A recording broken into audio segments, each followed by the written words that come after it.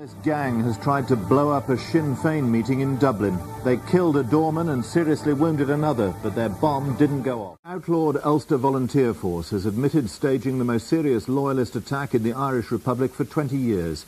They tried to blow up a Sinn Féin fundraising meeting at a pub in Dublin. They shot one doorman dead and seriously wounded another, but their bomb failed to explode. A UVF statement tonight claimed they'd struck at the heart of the Republican movement in its own backyard. The bar was packed with drinkers at the busiest time of an evening devoted to a fundraising event for Republican prisoners. Two strangers tried to get in. When the doorman refused to let them, they shot him several times. A second doorman was shot as he slammed the door in the gang's faces. As the men escaped, they left behind a holdall containing 18 pounds of explosive. After the pub cleared, the detonator went off, but the bomb failed to explode. We were there a couple of minutes. There was a man on the ground with 3 bullets in him. He had his shirt off, and we heard another bang, and people thought it was still someone inside with a gun, but someone shouted, "It's a bomb, there's a bomb," and everybody ran in panic. Police hunting for the gang, thought to be 3 men strong, say the death and damage could have been much worse. It would be carnage, and it's obviously a much more serious.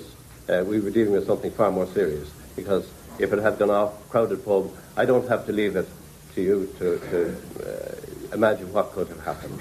It was the most devastating loyalist attack in the Republic in the past 20 years, since a total of 33 people died in Dublin and Monaghan in the single worst day of the Troubles.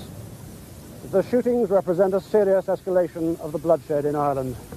What's of particular concern is the relative sophistication of the bomb, and that the gang was prepared to drive to Dublin to plant it. The Irish government will undoubtedly regard this as a sinister development, and it will top the agenda when Deputy Prime Minister Dick Spring and the Northern Ireland Secretary Sir Patrick Mayhew hold an already scheduled meeting on the border tomorrow. Chris West, BBC News, Dublin. Sinn Féin supporters when gunmen tried to force their way in, shooting the doorman dead. After their way was blocked, they opened fire again, seriously injuring another man. They then left a holdall bag packed with 18 pounds of explosives. When the bombs scored, screaming and pandemonium broke out, and people started running left, right and centre. And the stewards did their best to calm people down so that they could get them all out in time. And they told everybody to stay away from the pub. There was women screaming and crying and roaring and shouting. There was a small blast as the bomb's detonator was activated, but the main device failed to explode. Police say it was remarkable that they weren't dealing with a case of mass murder. I would think carnage if it had gone off in the licensed premises. But the pub was pretty crowded at the time, so I would imagine it would have been fairly disastrous. Police say they found a Northern Ireland registered getaway car near to the scene. Their main theory is that loyalist terrorists...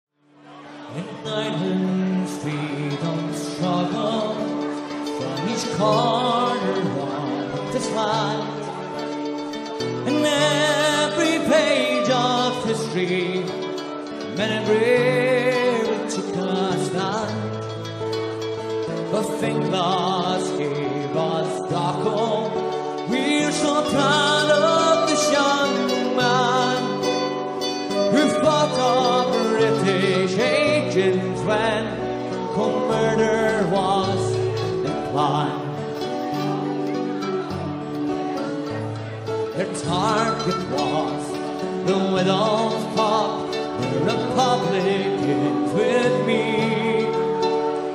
The scheme was evil massacre in that quiet Dublin street. Those gangsters and assassins, the UVF did claim. Those killers set out from their base to shoot, to bomb, to aim. As the crowd enjoyed their evening, forgetting all their cares, assassins are not ready. They were looking towards the stairs. Their plan to quickly run straight up and to the room they burst.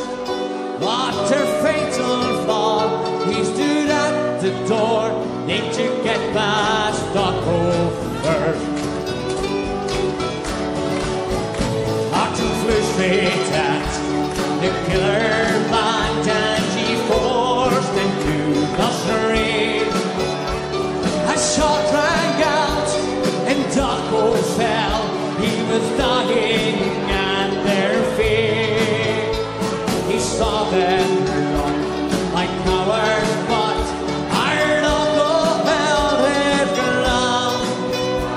His duty clear, our brave volunteer, keep his comrades safe and sound. Martin Doherty loved his country and he held his nation high to protect his people on that night. He was not afraid to die. Our memories now of Doco would make you laugh or cry, but the greatest memory of that man, for all our lives he died. Your mother, she longs to hold you. She'll whisper her last goodbye. She'll tell you that she loved you as she gazed into your eyes. She'll tell you that you are not